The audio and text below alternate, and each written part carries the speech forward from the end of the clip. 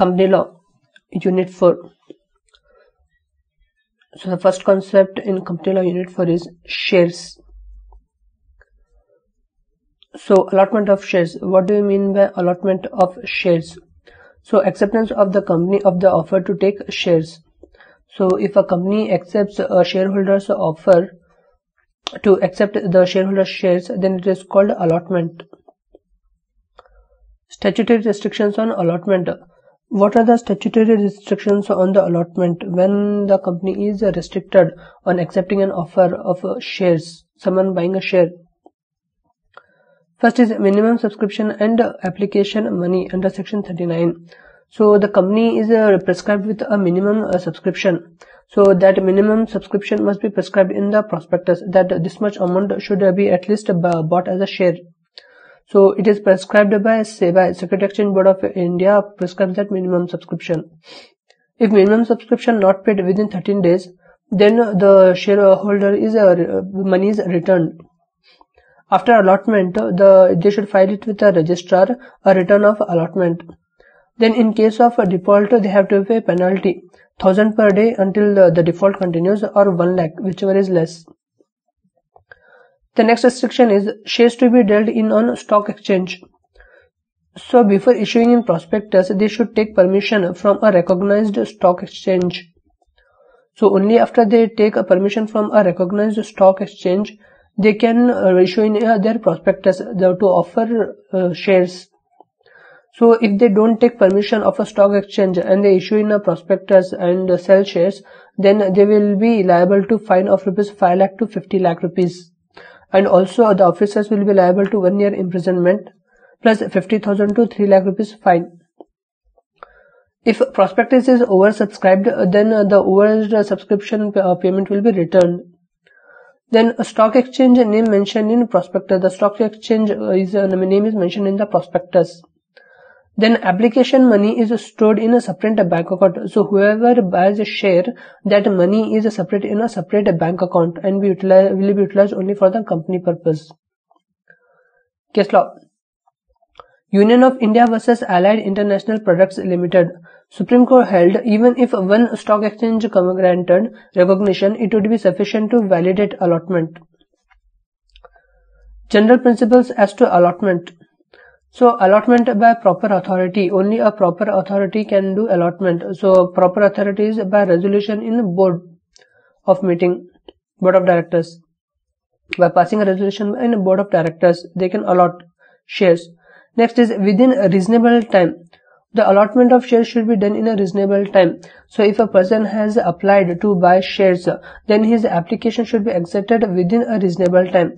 So 6 months was held to be unreasonable, and the reasonable time is always a question of fact.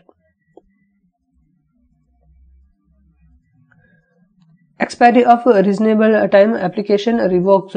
So if a reasonable time has expired, then the application of that applicant to buy shares will revoke, cancelled. The must be communicated that the buying of share must be communicated, allotment must be communicated. Posting of properly addressed and stamped letter is sufficient. So if the company posts the letter with proper address and a proper stamp, then it is a sufficient way of communicating that their share has been allotted. Absolute and unconditional. So the application should be absolute and unconditional. Allotment absolute and in accordance with the terms and condition of application. So what happens is the applicant, the person who wants to buy share, along with the application, he will mention certain conditions in the application. So the company, while accepting the allotment, they should also accept the condition. If they reject the condition and only do the allotment, the applicant has the power to reject the allotment. He will not be liable as a shareholder. So if the company has to allot him share, then they have to compulsorily take his condition. So if allotment done without fulfilling conditions, applicant may reject the offer. Case law. Household Fire and Carriage Accident Insurance Co. versus Grant. So a letter of allotment posted and it was never reached to the applicant, but he was held as liable as a shareholder since it was posted properly. The next concept is transfer of shares. So according to section 44, shares and debentures are movable property and can be transferred. So restrictions on the transfer of shares. So preemption clauses. So what is this preemption clause? First offer to sell the share should be always be done to the other members of the company. Only after the other members of the company refuse to buy the share, it should be sold to outsiders. It is called preemption clause. Judicial or quasi-judicial interference in transfer. Restrictions of judiciary. First is malified. If the shareholders are transferring their share with a malified intent, then judiciary can interfere. The next is inadequacy of reasons. So the directors don't give sufficient reasons for a refusal of a transfer. So directors, they refuse it is subject to the acceptance of director, their transfer. So if the directors, they refuse to accept the transfer of a shareholder, then the director should give proper reasons to the court why they are refusing. The next is irrelevant consideration. So directors give regards to consideration under article before transfer. Case law. Harinagar Sugar Mills Limited versus Sham Sundar Jhunjhunwala. It is to be decided if a director in exercising power, acting oppressive, corrupt or malified.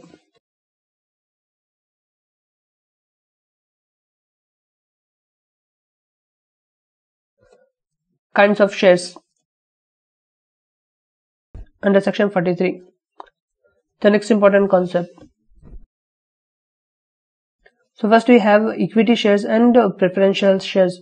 So the shares are divided into two major types. First is equity shares and the next is preferential shares. So what is equity shares? Equity shares represent ownership and give voting rights to the shareholders. This is the only difference. The equity shares holders get voting rights, while the preferential shareholders do not get any voting rights. But preferential shareholders have their own profits. So what is it? Preferential shares. They get preference over other shareholders in terms of dividend payments and distribution of assets at the time of winding up.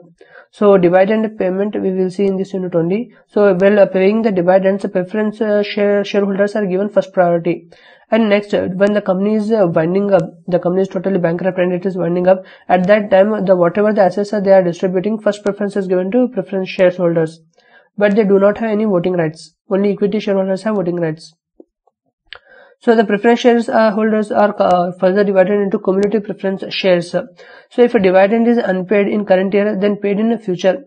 So they have a guaranteed to get a dividend in future, even if not paid in this year.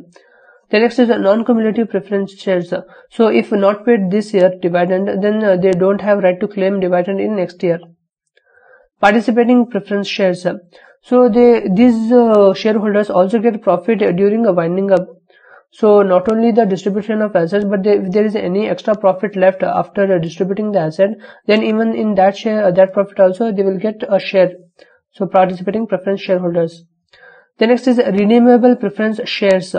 So these can be bought back by the company. Other types, non-voting shares. So commonly it is given to employees and they don't have voting rights. The next is sweat equity shares to employees or directors as a reward for their work. It is given.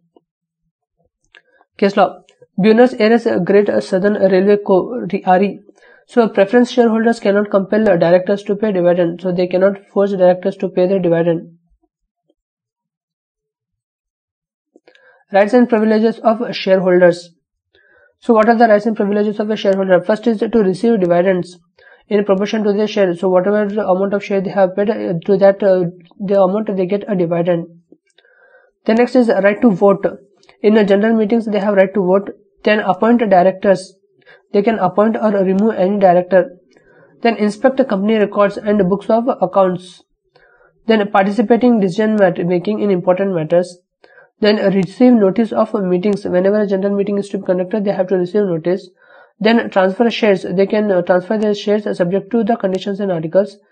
Then privilege of limited liability. They can limit their liability in the share in the company. Then right to preemption. If a shareholder is selling his share, then the first offer is to be done to other shareholders. The next important concept is buyback of shares under section 68. So the buyback of shares can be done only through these sources only, limited sources of the company only. So these sources are freezers of the company, then securities premium account, then proceeds of an earlier issue. Only from these three sources the sold shares can be bought back. and formalities in doing that. First, it should be mentioned in article that the company can buy back their shares. Then a special resolution should be passed regarding that, and 10%, if the share they are buying is 10% or less, then the board of directors can buy it in their meeting. The next, contents of notice for special resolution. What the special resolution should contain in the notice. First is material facts of buying the shares, then a necessity to buy, why they are buying the shares back, then class of security they are intending to buy, then amount that will be the cost of the share, then time limit for completion, then company should not go insolvent after buying the shares. After buying, file return with the Security Exchange Board of India. The next important concept is dividends. Meaning, so share of the profit that falls to the share of each individual member of the company is called dividend. So after every year the company receives profit, so that profit is divided among shareholders of the company or the members of the company. It is called as a dividend. So payment of dividends. How the dividend is paid. There are two fundamental principles of paying dividend. First is, it is never to be paid out of a capital of the company. Next, it is paid only out of profits of the company. So sources of paying dividends. What are the sources of the company to pay dividends? Section 123. So the profits of the company for the year, dividend is paid. So whatever the company gets dividend for that profit on that year, from that profit the dividend is paid. Then next is undistributed profits of previous financial years. So if in the previous financial year they have not distributed the dividend, so from that profit also they can distribute dividend. The next is monies by state government or central government given as guarantee by government. So if the government has given a guarantee, then whatever the money they receive out of that guarantee, the dividend can be paid. Case law, Lee versus New Chattel. If capital becomes a wasting asset, then dividend can be paid out of it. So if the company's capital is just wasting or there, it has no purpose and is just getting wasted, then out of that the dividend can be paid. Lee versus New Chattel. Important case law it is.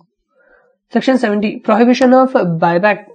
So when a company is prohibited from buying back their shares. First, if it is done through other company. So the buyback is done through other company. The next is not file annual return under section 92. Then default in paying dividend under section 123 or not financial statement. Thanks for watching. This concludes the